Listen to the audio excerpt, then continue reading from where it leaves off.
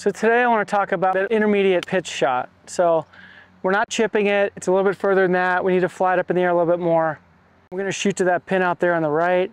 There's a lot of different adjustments we can make through our ball position and the use of the bounce on the golf club to impart the type of trajectory we're looking for.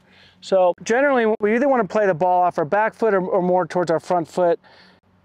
I've got this lob wedge. I'm going to play it off my back foot first with a little bit of shaft lean and really try to hit down with the leading edge and fly it a little bit lower. Leading edge, descending blow.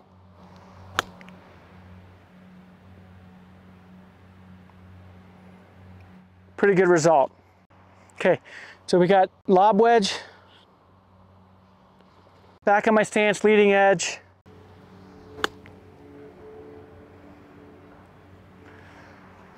Okay. The other way to hit the shot would be to play it up forward in my stance, open the club face up a little bit more. Notice how it's not squared off, it's a little bit more open, right? With the club face, and I'm going to open my stance a little bit more as well. And then I'm going to go ahead and hit it higher.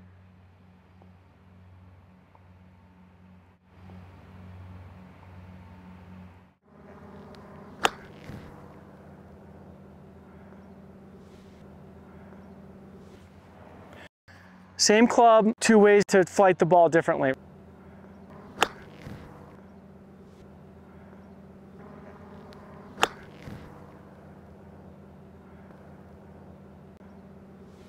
So really want to work on moving the ball back and forth in your stance and working the bounce of the club, squaring it off, middle, and wide open, and the combination of the three.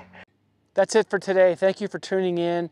And as we launch this new channel, we really appreciate your likes and your subscribes and comments as well.